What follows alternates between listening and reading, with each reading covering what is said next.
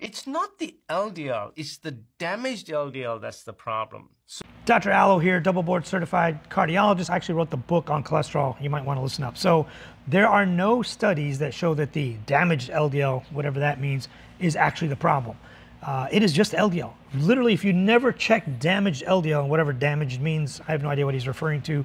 But even if you check like LDL particle size or oxidized LDL or non-oxidized LDL, literally none of that beats just plain old LDL cholesterol. If your LDL cholesterol is high, you are going to have heart disease.